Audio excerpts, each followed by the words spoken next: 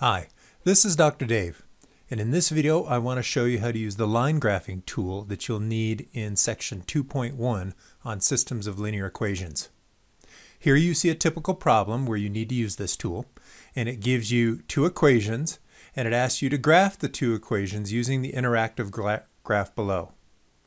So the way you do that, probably the easiest way here, is to go ahead and find intercepts. So for this first equation, the x-intercept is 7.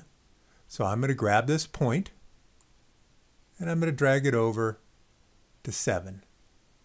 And you can see it says 7, 0 above it. Now, the y-intercept is at -7.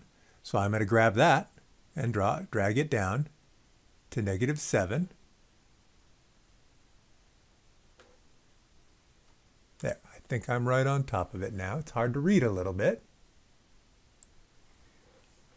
And then the intercepts for the other line, the blue line, is at 11 and 11.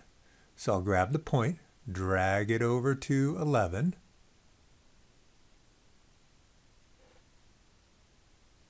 Sometimes you got to work with it a little bit.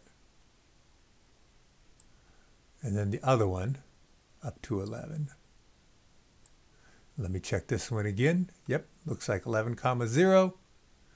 So there we've gone ahead, and the point of intersection is right there. And that would be the solution to the system of equations. Now you can go ahead and answer the rest of the questions here.